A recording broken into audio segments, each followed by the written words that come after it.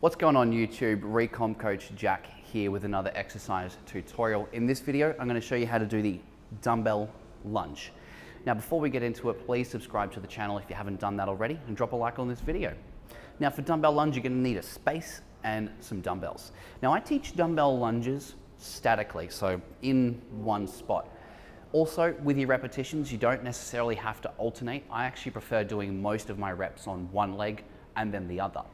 The issue that a lot of people have with lunges is that as you get stronger in the legs, you naturally need to hold on to bigger dumbbells, and holding onto the dumbbells for, let's say, 15 reps per leg is 30 reps of holding like sometimes 20 or 30 kilo dumbbells, and it can take its toll on your forearms and sometimes even your neck. It's like carrying heavy groceries for 5 minutes.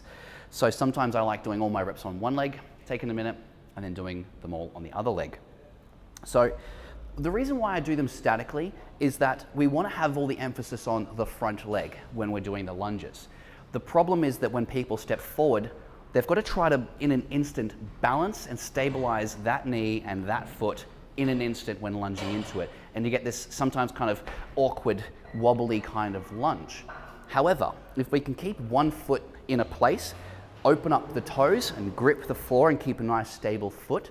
So I'm thinking about my big toe, pinky toe, and heel rammed into the ground firmly. Each time I lunge, I can step back and focus on that foot, and it doesn't actually move, and we achieve basically the same thing without all those balance and coordination issues. So let's get right into it. I'm going to use some 10 kilo dumbbells.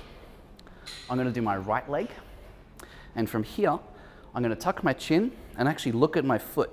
Looking at it's going to help me control how balanced and stable it is. So I'm gripping the floor with my toes as if I'm squeezing it.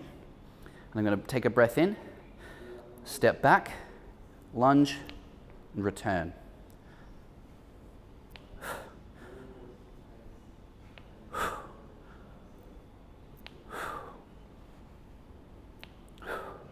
Just like that. Now, if you want to target more glutes and a little bit more hamstrings, you can lunge a lot further back and sit a lot more upright. And what you get is a more vertical shin, something like this, which is more challenging on your glutes and equally more challenging on the quad at the rear leg. But I like working on my quads for lunges.